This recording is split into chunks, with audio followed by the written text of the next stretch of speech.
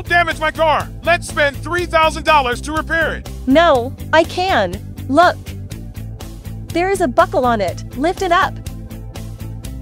Remove the auxiliary box. Remove the small cover. Remove the dirty air conditioning filter element. What the hell?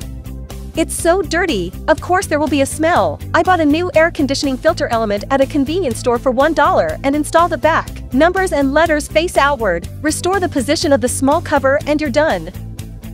With the money saved, we can drink vodka. If your car rearview mirror lens is broken, use a key to pry it open and you can remove the lens. These are new lenses I bought at a convenience store for $1. Look, align the rearview mirror with the base. Just press it lightly. When you hear a click sound, the rearview mirror is installed. Have you learned it? Follow me to learn more about cars.